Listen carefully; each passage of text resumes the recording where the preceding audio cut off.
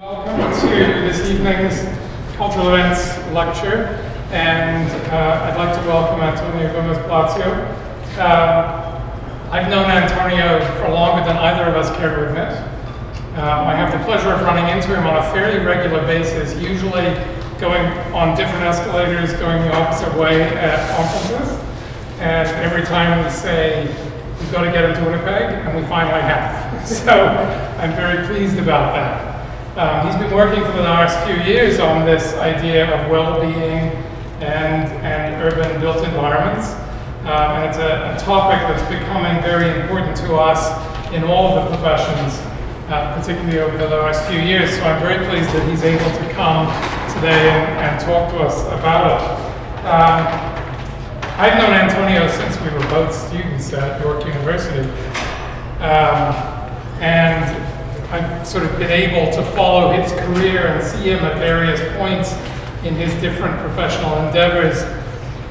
Office of urbanism or office for urbanism? See, you know, the preposition always caught me out. So from his early days as a small-ish, cutting-edge urbanist practitioner to becoming the founding partner, one of the founding partners of Dialogue, which most of you know is a fairly large concern across the country. It's one of Canada's, according to his bio, one of Canada's leading design firms. Very modest of you. Yes. He's internationally recognized for transforming cities into vibrant urban places which respond to their social, economic, and environmental and political contexts. Grounded in both a participatory and an evidence-based approach, his work is credited with meaningfully improving the well-being of communities.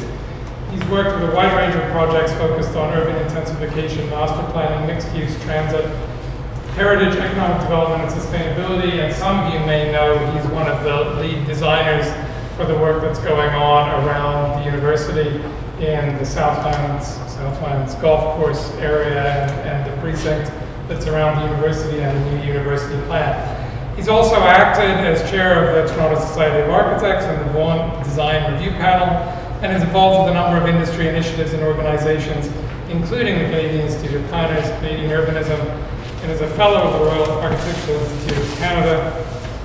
Please join me in welcoming Antonio. Thank you, Richard. So the last time that I was in this room speaking or participating with a group, Richard, you will remember we were having an Indigenous workshop, 3 days, and this was in the context of doing the University of Manitoba campus master plan.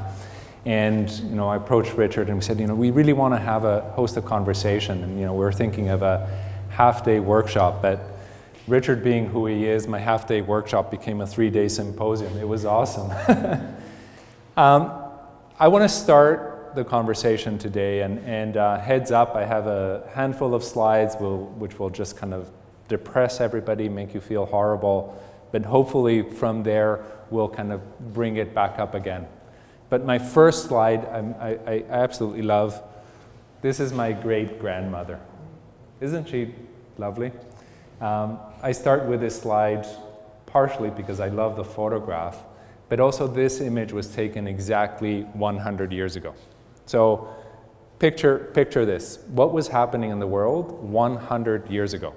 So that's my great-grandmother, that's my grandmother, that's my mom. All three of them, and my mom still lives in Mexico City. This is what Mexico City looked like exactly 100 years ago. Look at it, it's got transit. This is in the middle of the revolution.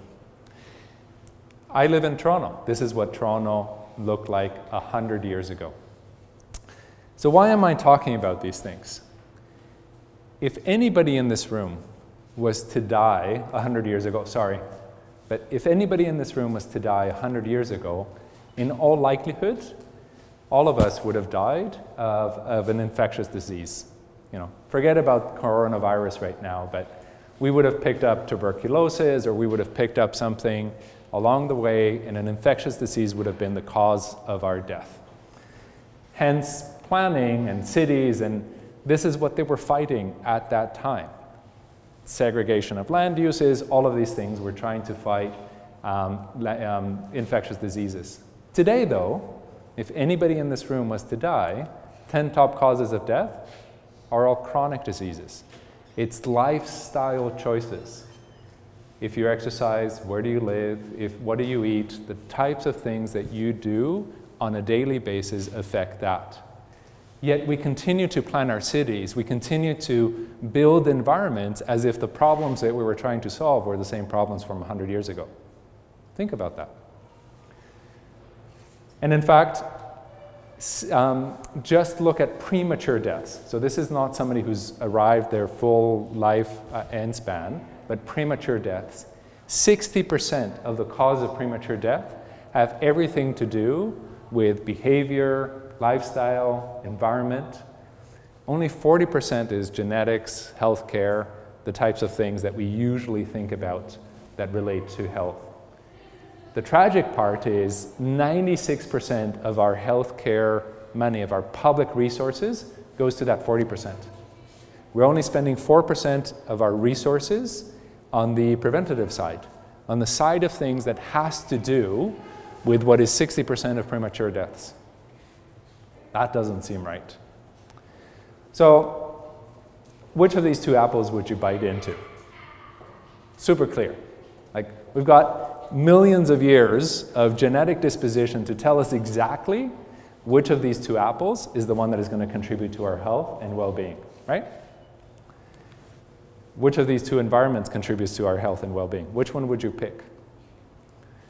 We kind of think that it's the one on the left, but it's the one on the right that we're building, right? We're building cities of rotten apples. We're building environments that are not contributing to our health. And our genetics are confused because we don't have the genetics to tell us, you know, how cities work and contribute to our health, right? We're at that moment when we really need to be thinking about that. And of course, it's not just us. I tried to track exactly where Winnipeg is on the planet, and I think I got the Faculty of Architecture just right. But we are at the stage already where the impact that we're having on the world is no longer renewable, right? We're consuming more planets than what we're able to renew on a yearly basis. And this issue is getting further and further compounded with growing world population. And in fact, it's increasingly an urban issue. We've surpassed worldwide the place where we are living, more people are living in cities than otherwise. And pick any indicator. Childhood obesity, it's becoming more and more critical in the different income and demographics. And of course, not unrelated, the cost of healthy food is becoming a greater component of household incomes. It's becoming more and more expensive to eat healthy.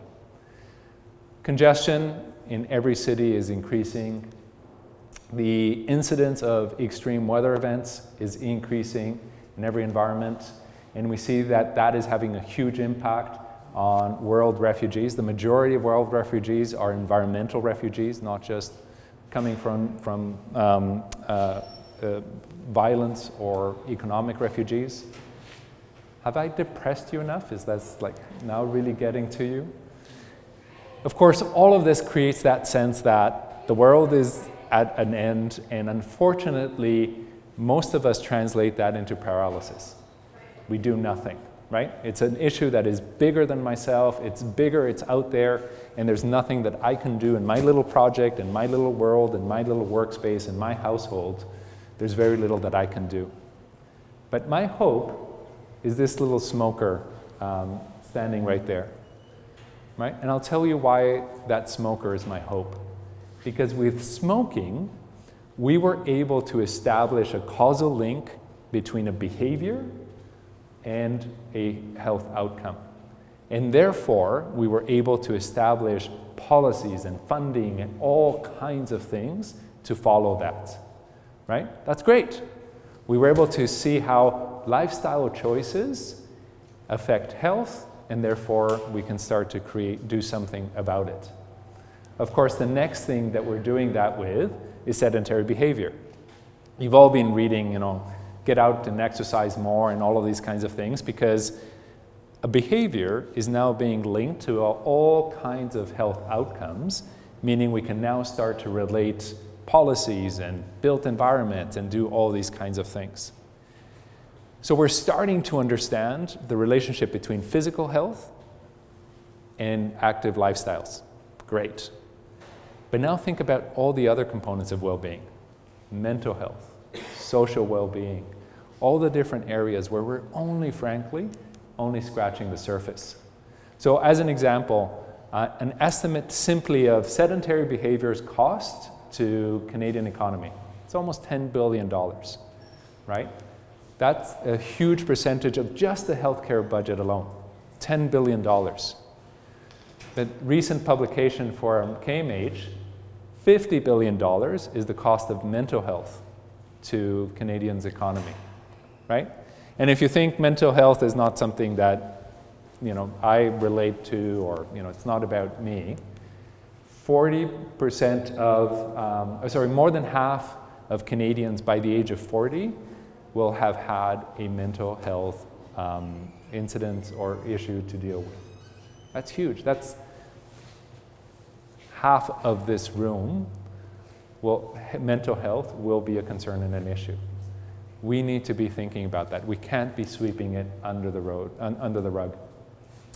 And of course, health and well-being continues to be a rising cost in every single province. As the economy continues, this is only increasing. So again, 100, 200 years ago, planners were actually dealing with these things, right? We were segregating land uses, we were green garden movement, all of these kinds of things. We're dealing with infectious diseases and polluting environments and toxins, and health was at the forefront of urban planning. In some areas of the world, it also is the case today. The United Nations has indicators around health and well-being, and they're awesome. They're looking at a lot of environments where the issues they're dealing with are access to water, access to sewage, you know, these kinds of issues. And in Canada, there's environments where that is really the issue. But in many regards, for most urban environments in Canada, we need to be thinking beyond those elements. City of Vancouver, is anyone familiar with this report? The Vital Signs report the City of Vancouver publishes? So they have indicators and metrics on how we can really start to design and plan the city to contribute to health and well-being. And they're great, but they're dealing with things like voter turnouts or high school dropout rates, which are really important. But it's really hard for an architect, an urban planner, an urban designer, an engineer to actually know how to affect high school dropout rates, right? Or voter turnout rates. One of the indicators that they have here, which I think is awesome, is sense of belonging, and we'll speak about that in a minute. But they actually go out every year and ask people, so how's our sense of belonging doing? And metrics they measure there is rates of volunteerism, or how many of your neighbors could you call in an emergency? Like these kinds of things are really interesting.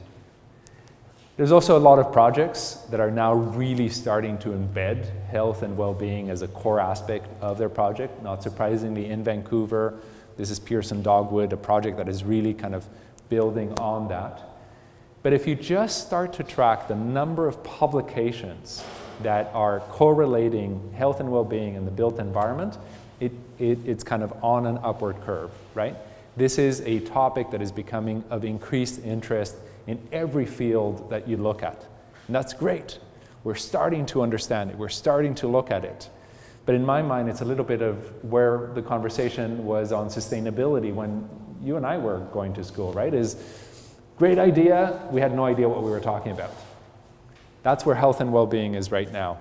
Great idea, but frankly, you know, we're only starting to understand what we're talking about. And we still inhabit that cognitive dissonance of the problem is bigger than me, and I don't know how to do what to do about it, and therefore I ignore it. And we're definitely in that space where we're spending all of our resources downstream, dealing now with the consequences, and very little upstream, really understanding how do we deal with preparing ourselves for it, and really understanding from the proactive side of things. The good news is that's where architecture, that's where planning, that's where urban design, that's where landscape, that's where city building has a real opportunity. Enough of a problem? How do we start to embrace this as an issue then? This was an issue that we, as an organization, kind of confronted, and we decided to make this our mission statement, right? Meaningfully improving the well-being of communities.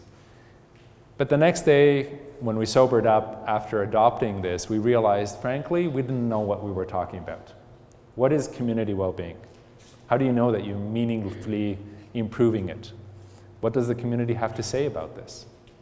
Right? So we launched a research exercise, and we teamed up with Conference Board of Canada and CERES, the Centre for Research on Disabilities out of Quebec, and a number of different organizations to really come to understand how do we bring better evidence and better knowledge into understanding this problem. So what do? Well, you start reading everything you can get your hands on, right? So our literature review included over 3,000 pieces of literature, and then we started to talk to anybody that would talk to us. City officials and chief medical officers and practitioners and people out in the field and many different environments. And we started to realize that there was a couple of big gaps. If you're a chief medical officer, you've got tons of indicators. You know exactly what are the things that you need to be looking at. But if you're one of these disciplines, if you're a mechanical engineer or an architect or a landscape architect, it's actually really hard to know how you contribute. Because if I just tell you, go out and reduce obesity rates, what are you going to do? You're going to look up an article on the internet and go and try and build more bike trails. It's really hard to know what to do. So there was a gap in knowledge around these disciplines. And then there was also a gap in knowledge around these scales. Because much of the data is collected by Census Canada, and they do it by their census tract. But if you're working on a project, a building, a park, that's not the scale at which much of the data is collected, right? And certainly you can't wait 5 years till the next time the data is collected to figure out if the park was successful, if it did what was intended to do. So we identified there was 2 big gaps. What does the people in this room do, and how can we do it in the projects that we're working in? The first 6 months of the whole research was dedicated to even understanding what the definition is. What does community well-being mean? And this is the definition that we ended up adopting. And this is, in fact, the definition that is now being adopted by New Zealand as a country. Every policy that comes to the federal government gets measured against their ability to deliver on this premise. But I'll highlight a couple of things for you. You're all familiar with a triple bottom line, yeah? Environmental, economic, social. Sometimes they'll throw cultural in there. Something fascinating in this definition is the word political. That means that the voices around the table, who participates in the conversation, matters. Process matters. This is so important that it actually gets re-emphasized in the second part of the conversation. Individuals, communities need to be part of this conversation. Think about that. As soon as we adopted this definition, it meant that this was no longer going to be a set of standards, a set of prescribed outcomes. It meant that it had to be a way of understanding, and it had to be about a process, and it had to be about engaging with individuals and communities. It had to be more a way of thinking than it had to be a way of prescribing a design or a plan. So, woohoo! We had a definition. We had 5 domains. The next step was really to start to think about what are some of the indicators and what are some of the metrics by which we can start to bring evidence and analyze and inform some of those conversations. So this is what I'll do now. I'll walk you through some of those indicators. We also tested it out in a couple of case studies. So this is Durham Regional Police. It was one case study. We just went in and we measured everything, and we really tried to understand it to test some of those indicators. But I'll use it as a backdrop to speaking to the social domain. So in the social domain, the first indicator is welcoming. Clearly, if we are not creating an environment that is welcoming to everybody, regardless of background, of age, of income, of abilities, if we haven't understood at the beginning of the project how do we create a truly welcoming environment, we're not going to be contributing to community well-being. And it's incredible how many projects start by never asking the question, who are we trying to make this welcoming for, right? Imagine if this was one of the starting questions at every single project. Second indicator, support systems. You know, is the project building the support systems that people need in order to fulfill the activities of their everyday life? You know, maybe people need access to healthy food, to recreation, to a daycare. We need to be asking this question. We will never know unless we ask the question and then we start to have those conversations that lead into that. This third indicator, socialization. You know, frankly, I always knew socialization was important. I had no idea. You can push early onset dementia and Alzheimer's if people have great spaces to socialize.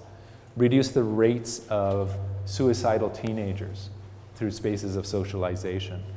Increase quality of life. The amount of things and the positive effects. So, you know, I behoove every one of you and every one of your projects to be thinking about how am I going to create great indoor, outdoor spaces for socialization, because the impact that it has on health and well-being, and especially on mental health, is tremendous. Second case study was the banks. This is a residential project, also very, very different, but I'll use it as a backdrop for the environmental one. The first indicator is delight and enjoyment. Think about it. If people don't actually enjoy their spaces, if they don't gain joy from their spaces, it's not going to contribute to their health and well-being. So one of the metrics here is biophilia, right? Views to nature. We know that we can significantly increase quality of life for people who have views to nature. So one of the metrics there suggests that, you know, we can actually measure places where you have views to nature where you're spending more than 4 hours a day. Great.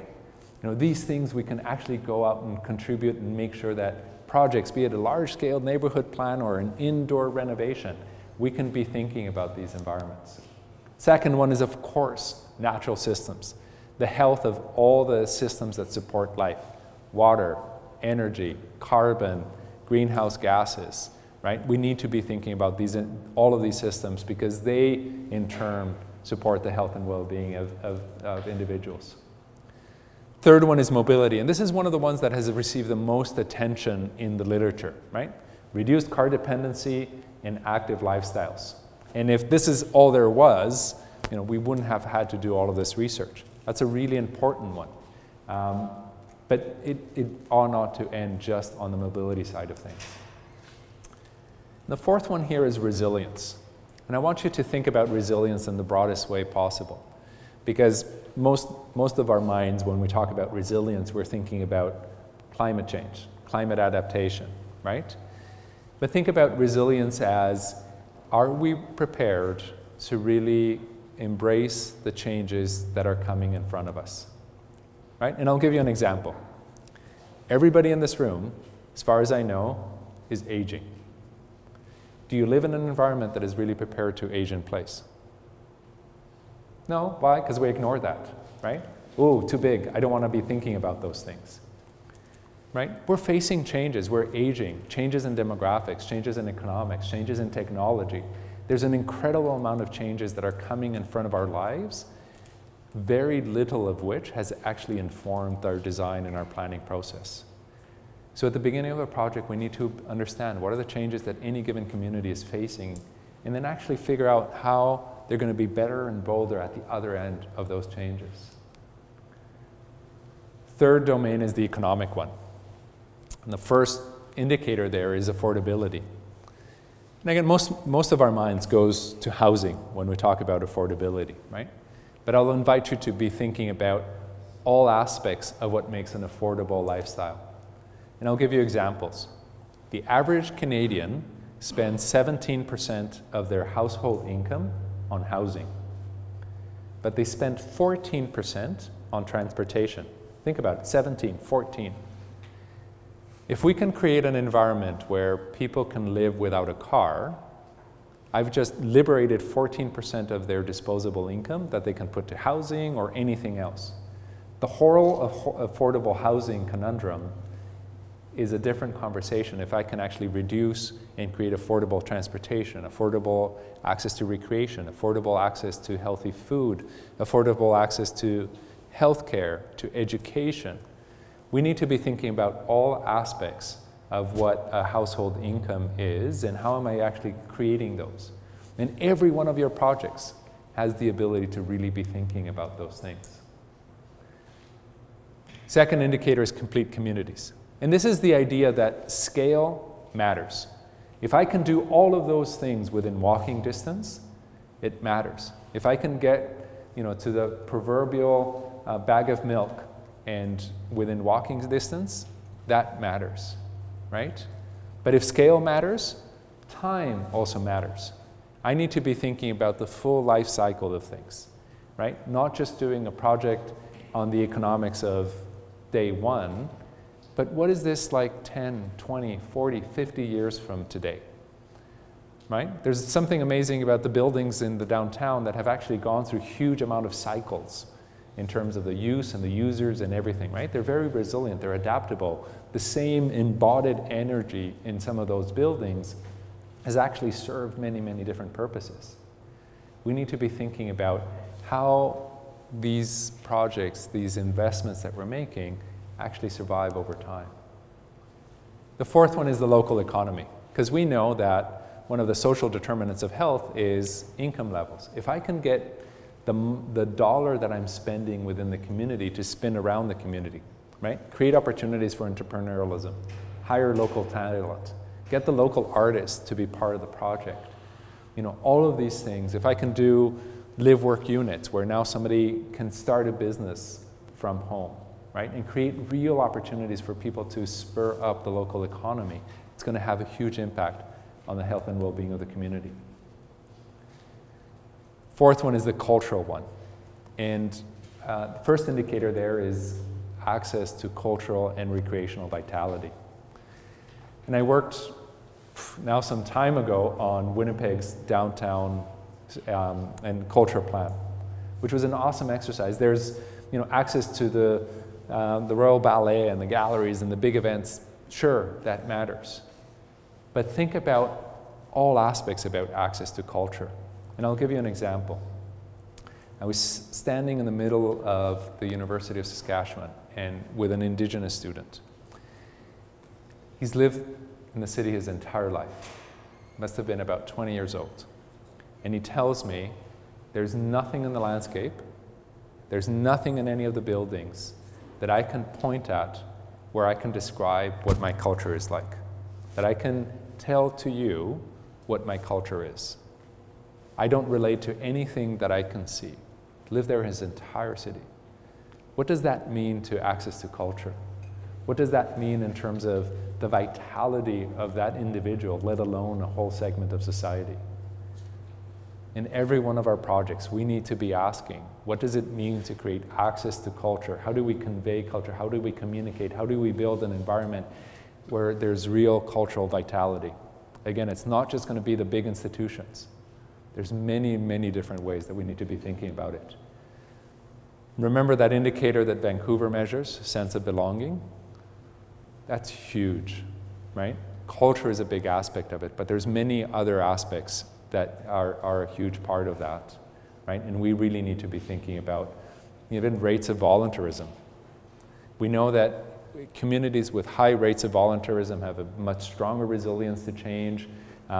Senior isolation is reduced. All kinds of mental health benefits emerge out of it. Has a huge impact. We need to be thinking about those elements. This is one of my favorite ones, play, and it's incredible how the literature has really expanded on the connections between mental health and play. And this is not just kids, it's all of us. The ability for us to engage with the world creatively has a huge positive effect. So think about it in your projects. How am I actually going to create an environment where people can and ought to play and are encouraged to play? The fourth one is learning. Clearly, learning matters. And this is not just lifelong learning, right? The ability to learn over time.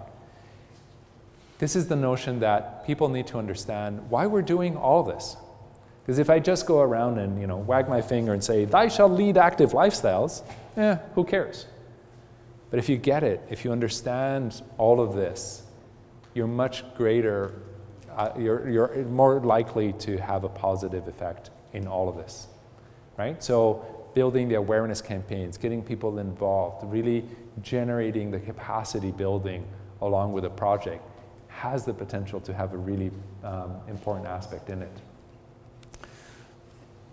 Fifth one is the political. And yes, we were doing public engagement once, and this was at the end of the ferry terminal in Toronto, and of course, Batman and the Joker came over from taking photos with tourists and enjoying our public engagement.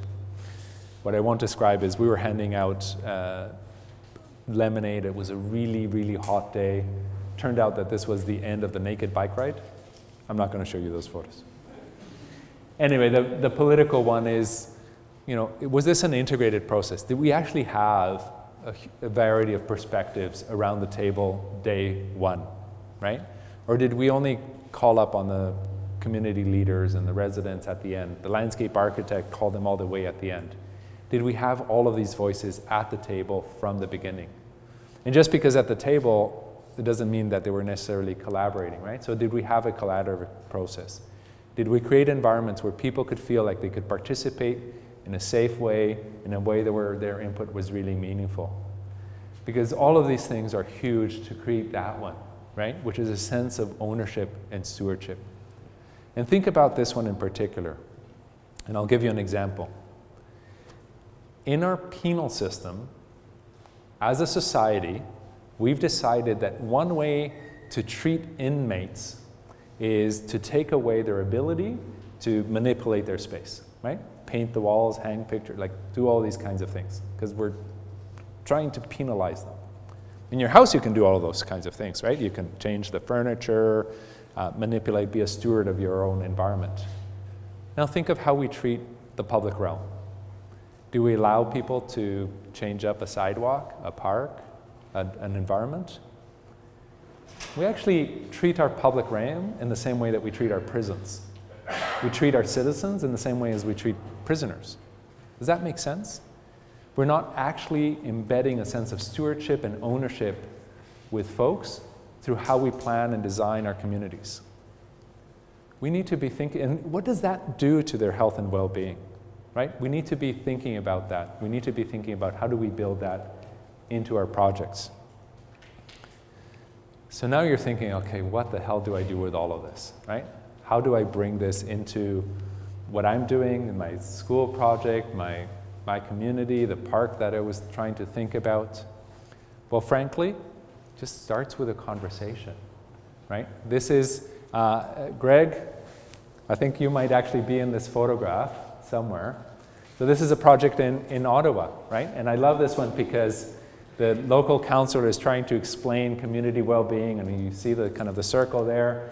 You see all of these conversations taking place. And frankly, that's resulted in a plan and a design and really building out the concept of how do you create the park, how do you create the residences, how do you create a mix of uses. And it started with a conversation with the residents. This one is in Kingston, the city of Kingston, a whole new neighborhood park. Again, really getting all the different voices around the table and asking, how are we going to create a sense of belonging? Increase rates of volunteerism. How is a sense of stewardship really going to be brought into this project? And we literally had community members go out and fill every one of those indicators and contribute ideas and think about it, right? And it's fascinating when you flip the conversation on its head and really talk about what matters, what's going to have a positive impact, then the plan that comes out of that. This one's in Vancouver, a community college, Vancouver Community College, thinking about how are we going to create learning environments that truly contribute to health and well-being. So the Broadway and the downtown campus, how can you start to redesign the entire facilities for a community college if you're going to put, not getting your image in a flashy architecture magazine or just meeting with a zoning bylaw. How are we going to create environments that truly put well-being at the forefront. So I want to end a little bit where I started. You know, the photos of great-grandma, grandma, my mom, an older photograph of myself. But I don't want you to be thinking about 100 years ago, and frankly, I don't want you to be thinking about today. I'm hoping you can start thinking about the next 100 years. So that's my kid. How do we actually think about the environments that we're going to be building that are going to be contributing to the health and well-being for the next 100 years? So if anybody wants a copy of the report that was published by the conference board, it's there. But I'll end here and open it up to see if anyone has comments or thoughts. Thank you.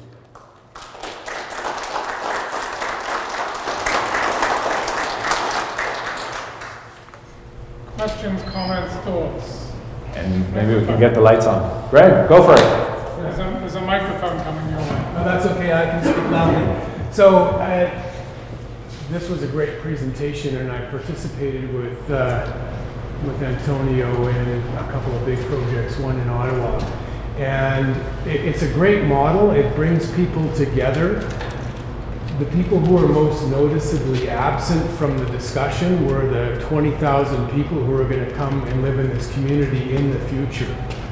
And there is actually a movement in the United States by a couple of people who are going around to council meetings trying to represent those people who will be the future members of this community who were nowhere in sight at the time of the discussion on what the community is going to look like.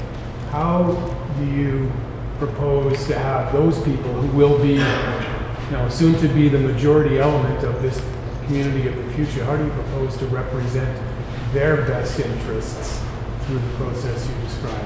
Yeah, so Greg asked a really important question, right? Is how do you bring the voices that are not present at the time into the conversation, right? And there's many voices, future residents, right? People who haven't been born yet. But also there's people who may not be able to participate, right? Language barriers or other kinds of barriers as well, right? So sometimes you can get the voices who can represent those voices, but a huge aspect of the framework is bringing some of that knowledge base that is about understanding, how are we creating environments that are good for everybody. But it is absolutely a huge challenge, right? Is how do we put our minds and our shoes in the footsteps of people who are now going to be coming into the next generation and the next one and the next one after that. So hence the challenge of planning not for the needs of today, but the community from 100 years from today, right? Greg, by the way, is running an open house tomorrow. I'll do a little bit of a plug for the open house related to the campus plan for the university, but also the development of all the endowment plans. So go and bug him afterwards.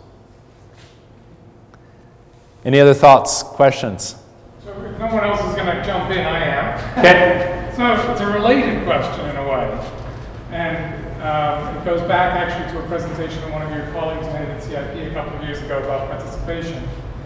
And so you're in a position as a private sector planner. Yeah. That you tend to be, by nature of practice, project-based.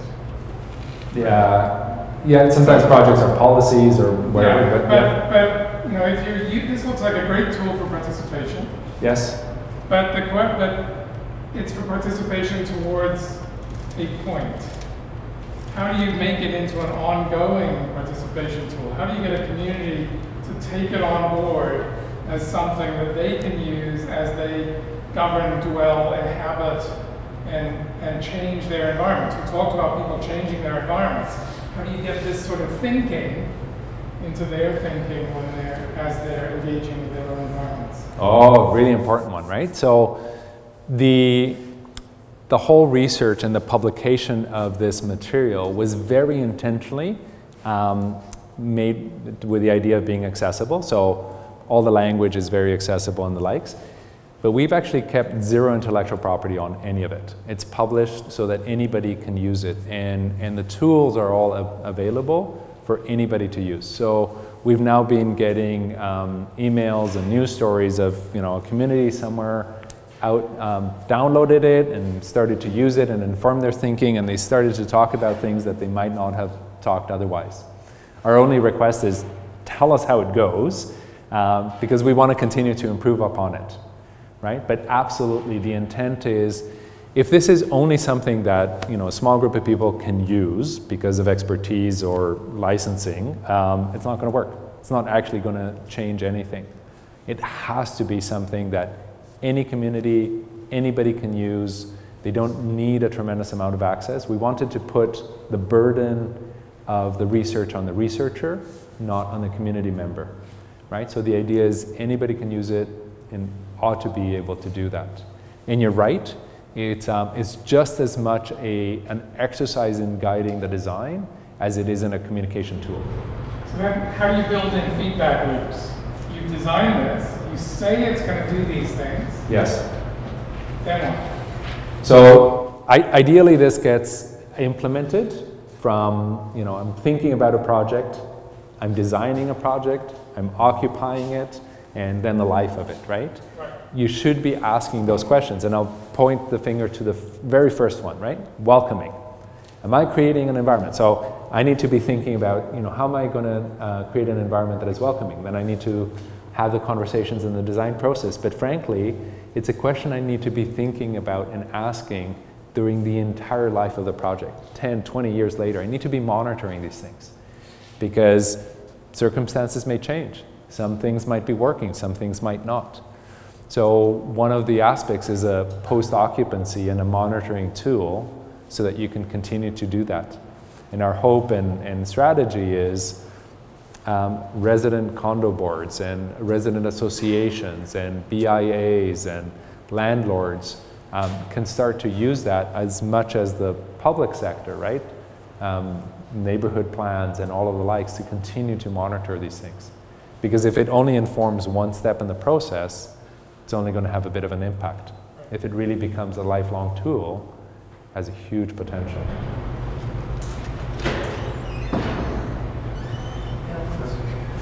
So, projects are limited in terms of money and Yeah. right? This is like to do community engagement and to put everything on a particular project according to their beliefs, right?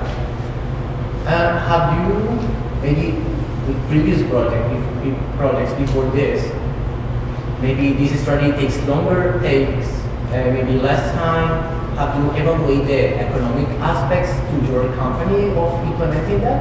Because sometimes I feel that these tools maybe take longer and you have to maybe overcharge other clients because of that, because like things about money in a way. Yeah. And it's really important that if in order to do this it's going to cost more money, it's not going to work.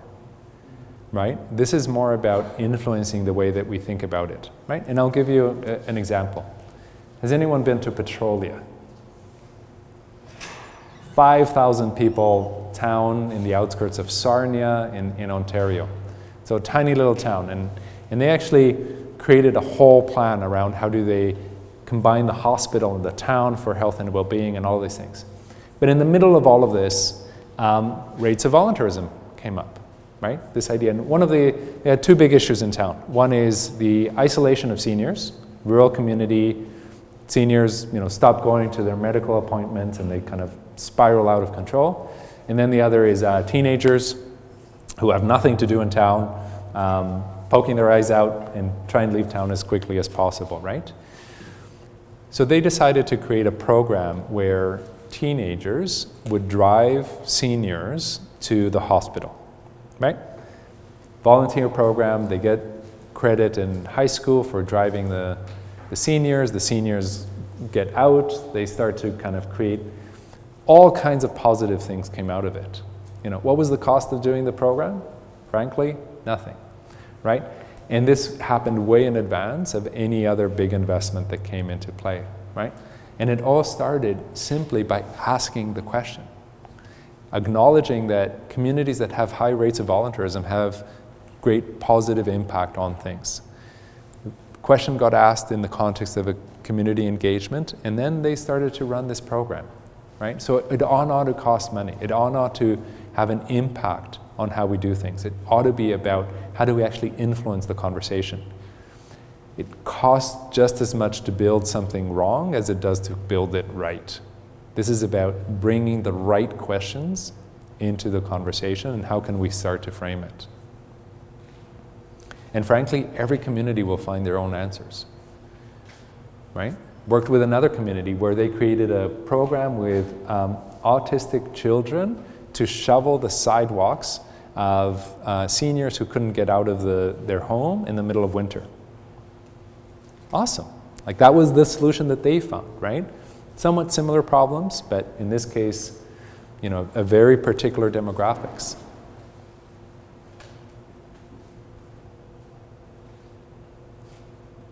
Any other thoughts? Question? Go ahead. I'm just wondering, in your experience in applying this, but I guess I have a couple questions. So one would be sort of contentious.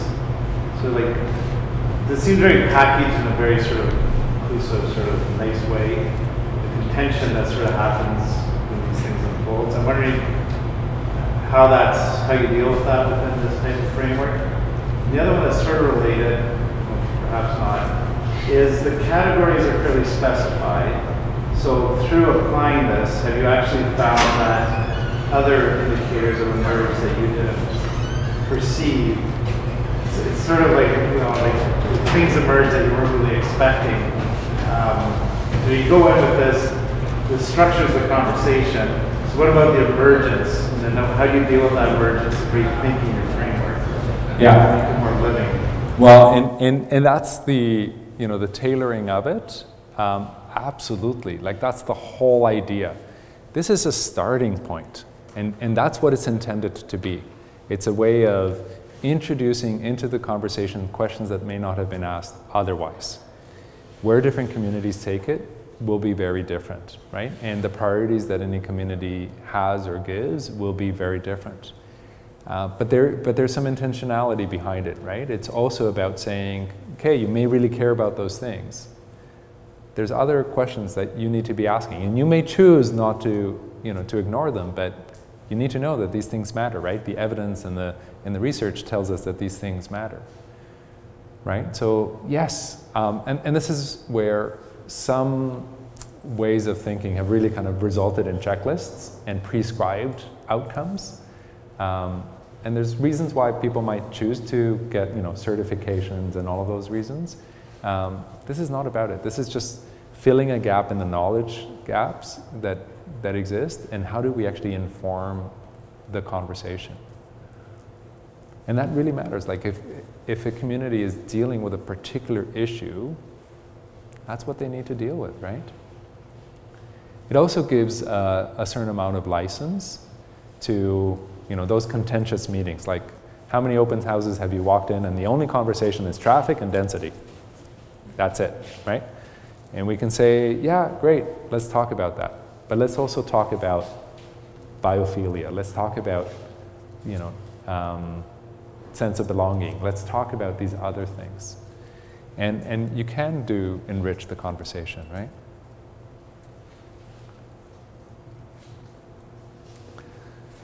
So last, you know, a lot of folks in the room are, you know, going through a program of some sort, and, you know, you're doing planning or architecture or the likes. Can you imagine some of these questions being asked in the context of the projects that you're working on?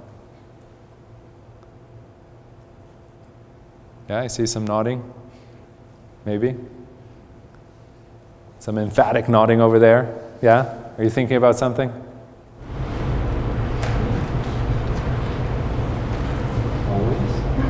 Good. Good. Well, that's the intention, right? That you, that some questions that might not have typically been asked can be raised in the context of the design process, the planning process, the community engagement, the approach with the city, with many of the different stakeholders. So I'll leave it at that. Linger around if anybody wants to chat, but thank you very much.